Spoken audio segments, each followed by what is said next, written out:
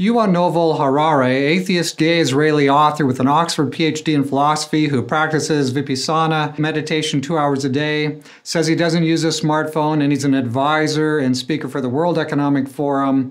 In 2017, he published this book, Homo Deus, A Brief History of Tomorrow. It's 402 pages, all these notes, etc. And this book title is a Latin title, which really translates to man God, man God. That stands for Harari's suggestion that, quote, having raised humanity above the beastly level of survival struggles, we will now aim to upgrade humans into gods and turn Homo sapiens into Homo Deus. So according to Harari, quote, we don't need to wait for the second coming in order to overcome death. A couple of geeks in a lab can do it.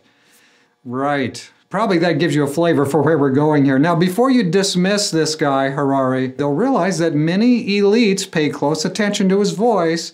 His understanding of who and what man is embraced in whole or in part by many of today's most powerful people on the stage of corporations and politics. And what are those views? Well, let's pick up some of them right out of this book. So here's another quote from him. Egyptian pharaohs and Chinese emperors failed to overcome famine, plague, and war despite millennia of effort. Modern societies managed to do it within a few centuries. Isn't this the fruit of abandoning intersubjective myths in favor of objective scientific knowledge? And can we not expect this process to accelerate in the coming decades, he says. Now, when he says intersubjective myths, he's talking about a lot of the religious things. He's talking about our belief, Christianity, Christians' beliefs in the Bible and other monotheistic religions. But Harari isn't claiming that science operates independently and objectively. Listen to this. Again, this is pretty heavy on quotes, I know, but I want you to really get the flavor of what he says, all right? Modern science certainly changed the rules of the game, says he, yet it did not simply replace myths with facts.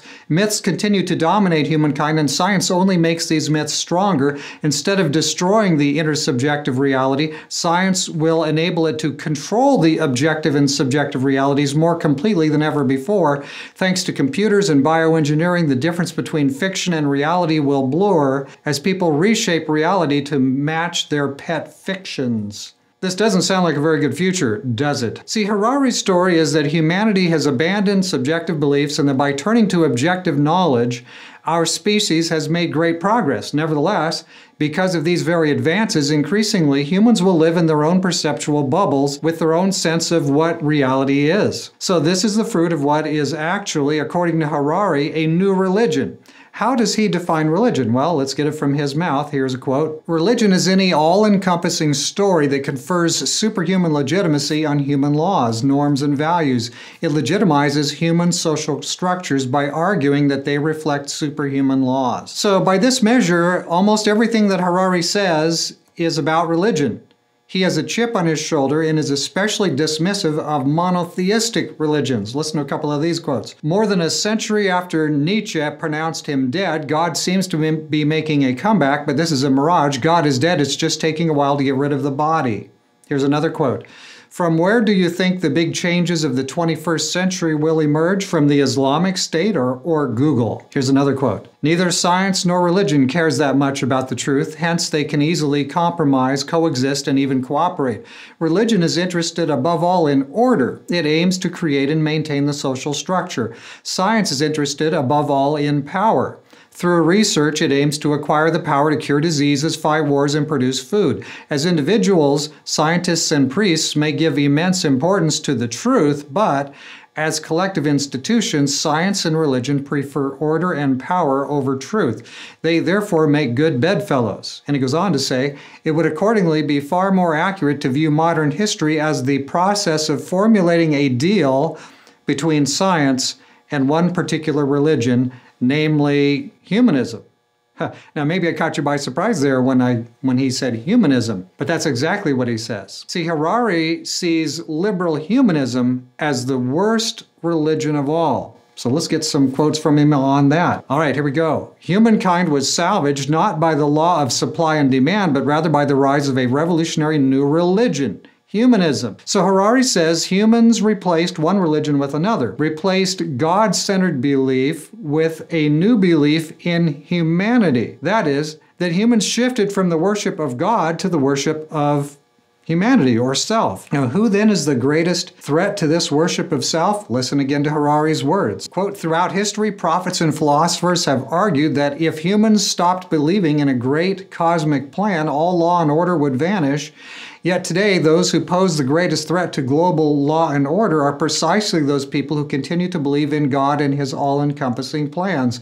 God-fearing Syria is a far more violent place than the secular Netherlands.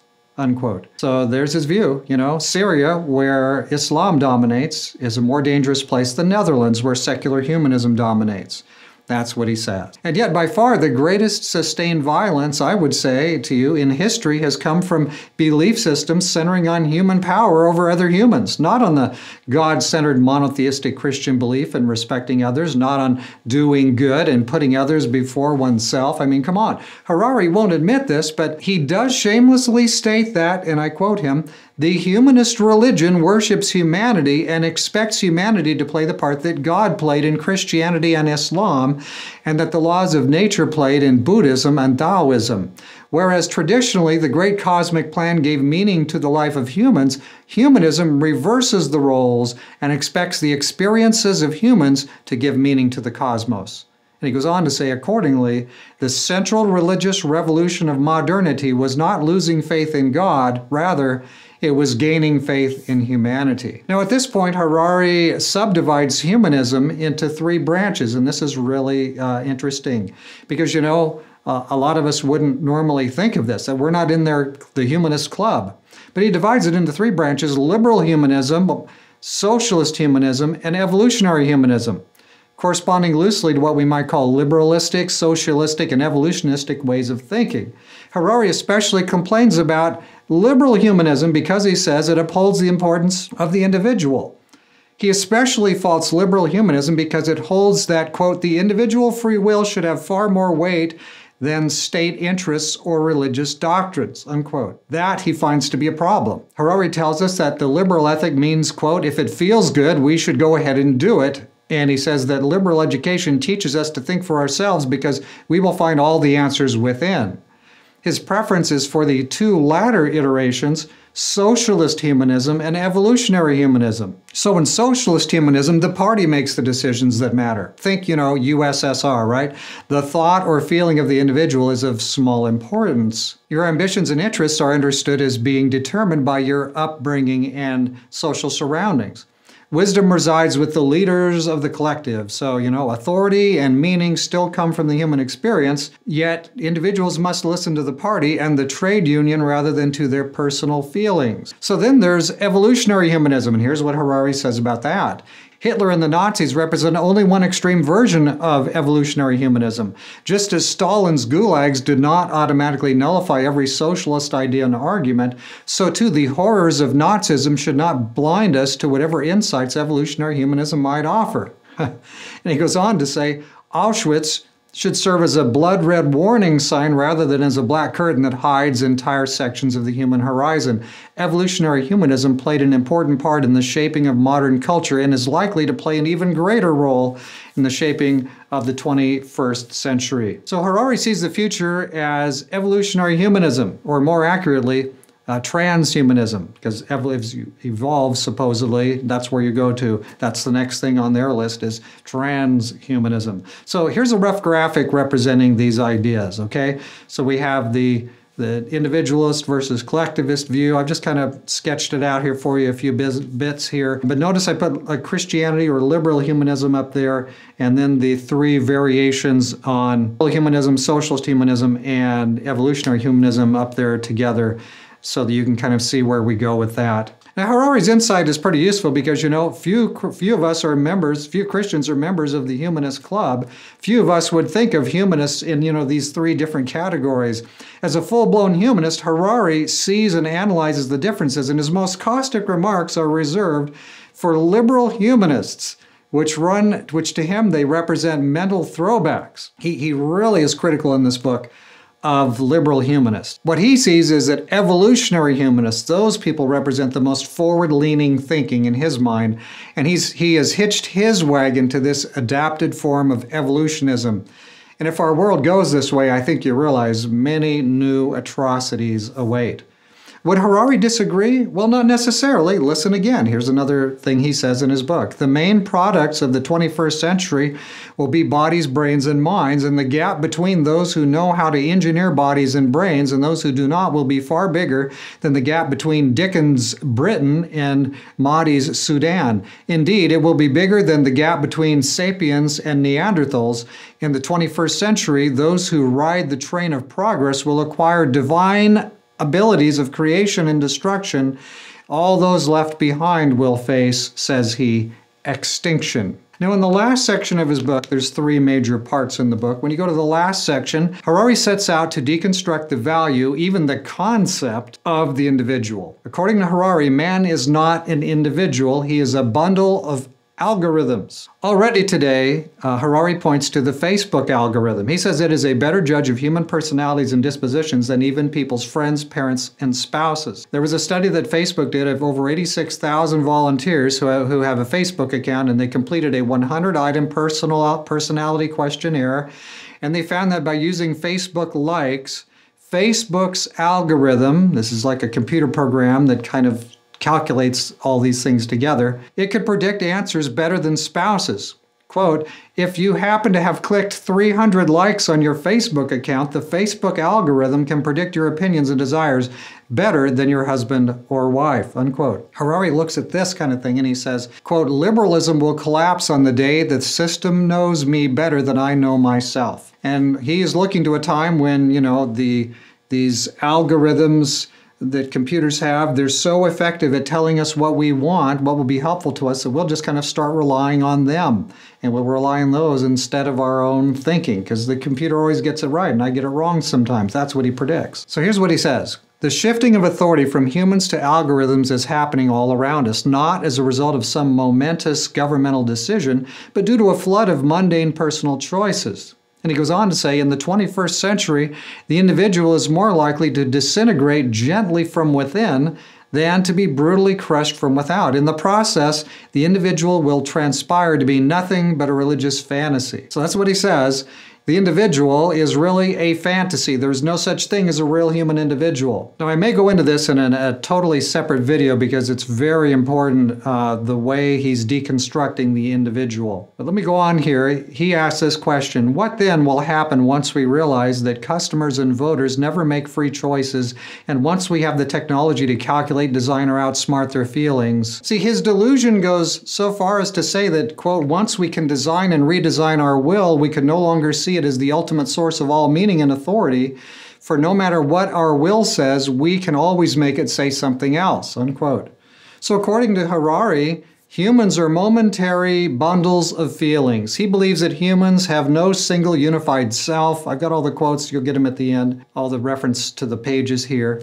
He says also that specialized algorithms will be able to manage our lives better than we ourselves can manage them. So humans will still be valuable collectively, but will lose their individual authority and instead be managed by external algorithms. The system will still need you to compose symphonies, he says, teach history, or write computer code, but it will know you better than you know yourself and will therefore make most of the important decisions for you, and you will be perfectly happy with that.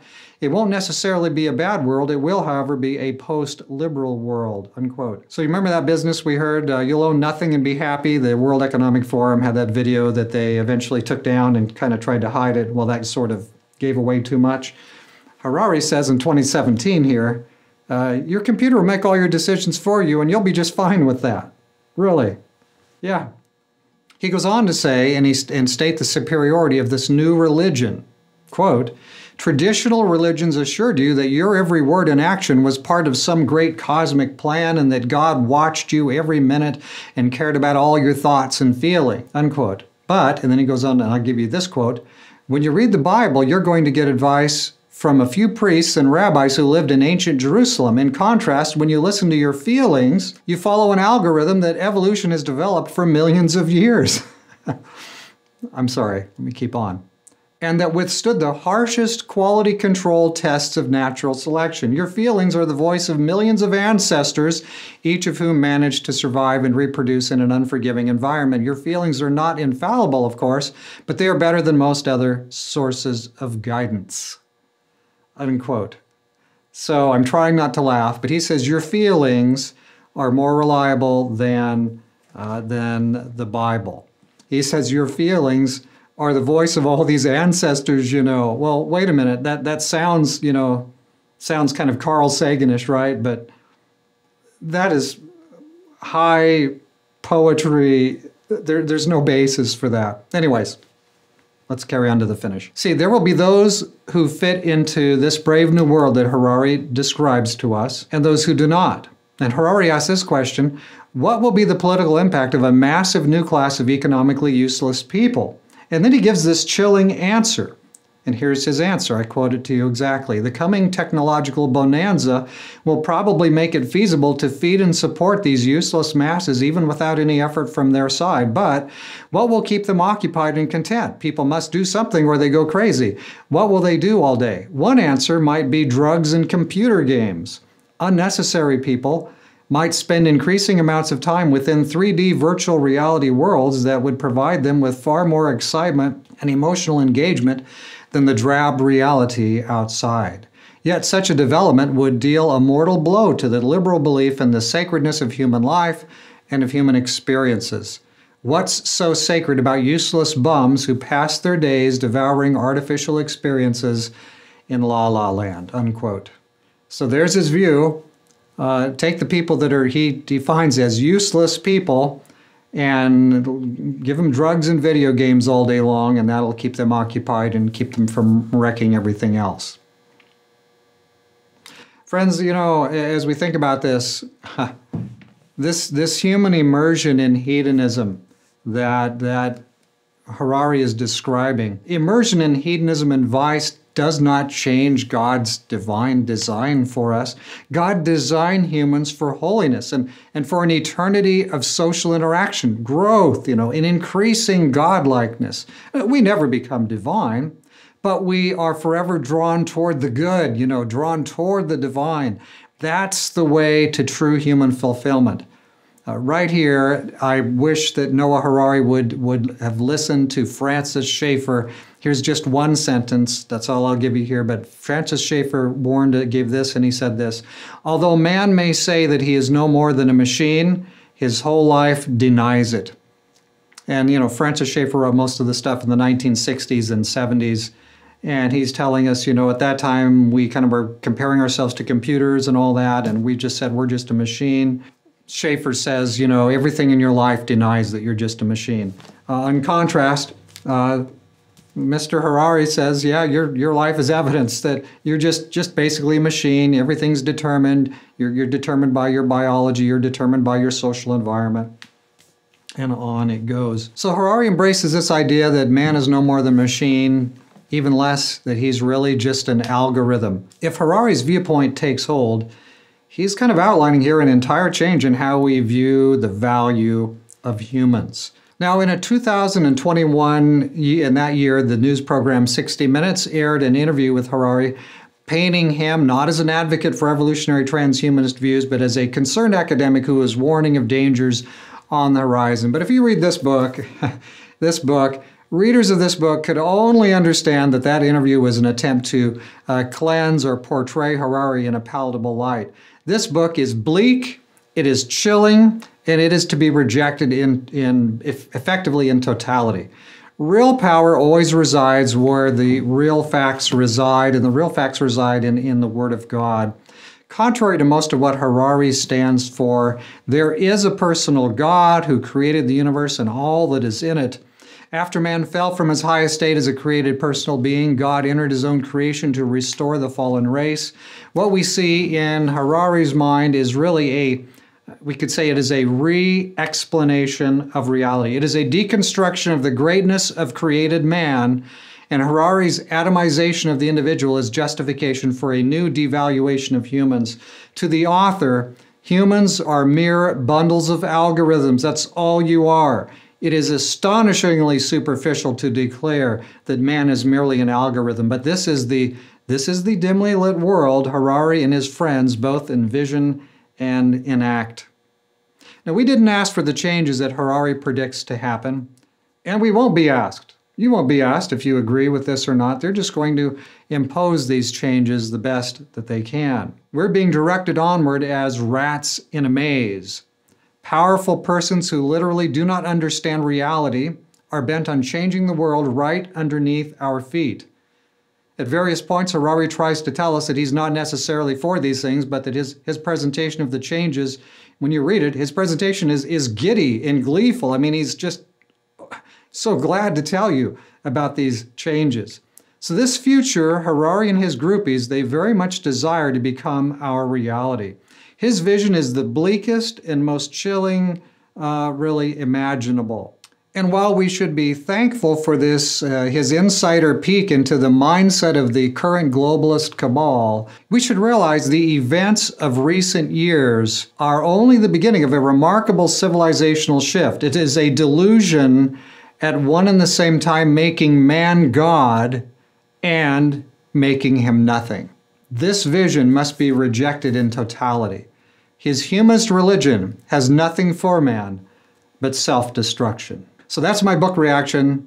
Noah Yuval Harari, Homo Deus, we're all going to be gods. No. This is a peek into crazy stuff, a total remaking of the world. This is Genesis 1, all done all over again. This is the technologists and transhumanists and technocrats and the government leaders.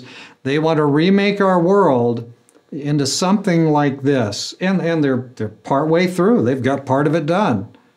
And friends, I have to say, they're going to break a lot of stuff before it all comes to a grinding halt. But you know what? There's better answers, and I'm not here to expound all the better answers because this whole thing is, I'm telling you, this is my book reaction to Homo Deus. I'm just going to leave it there for now. Quite a look into the mind of the technocrats.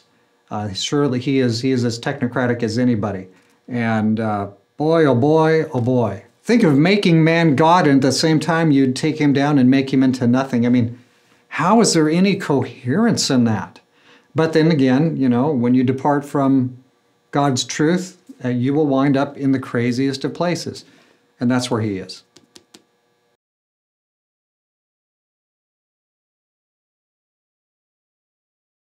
And he says already that the Facebook algorithm, I certainly flubbed that up. Harari outlines not only an entire change in how we view We should realize that